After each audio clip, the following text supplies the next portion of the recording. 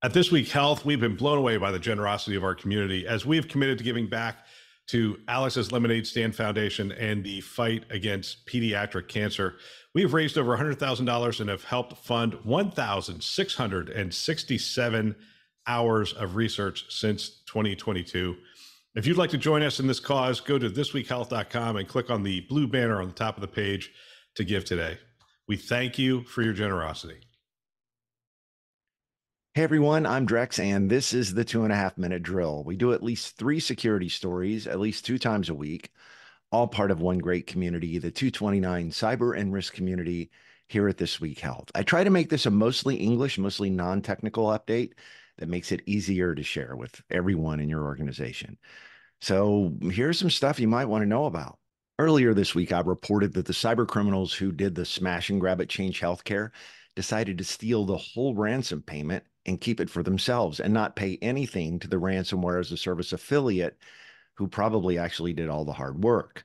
Well, it turns out that not only did paying the ransom not fix the problem for Change, the ransomware as a service affiliate, think of them as the junior partner in this whole smash and grab, now claims to have terabytes of data from Change, and they're threatening to publish it for sale on dark web data leak sites.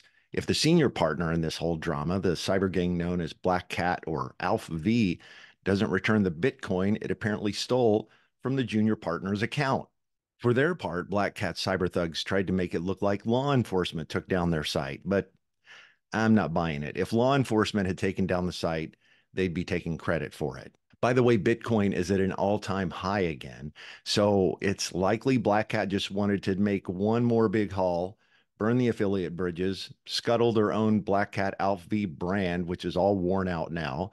They'll probably take a nice stolen Bitcoin vacation to some country that doesn't have a U.S. extradition treaty.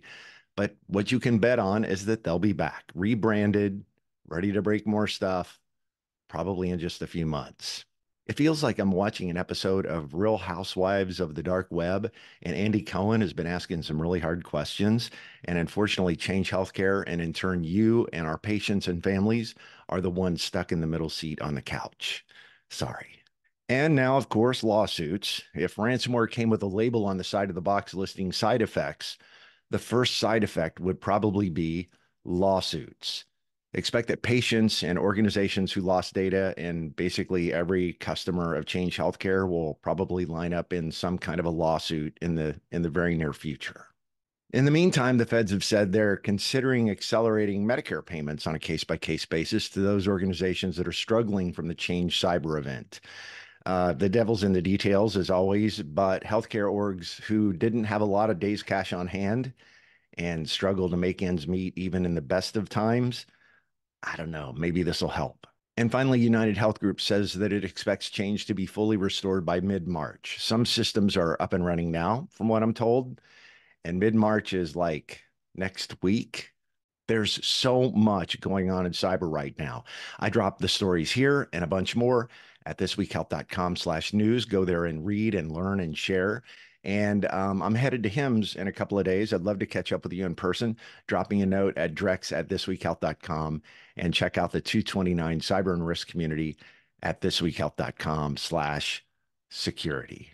Please like and share this post and tag your friends because they need to know what's going on too. I'm Drex. That's the 2.5 minute drill. Stay paranoid. I'll see you around HIMSS next week.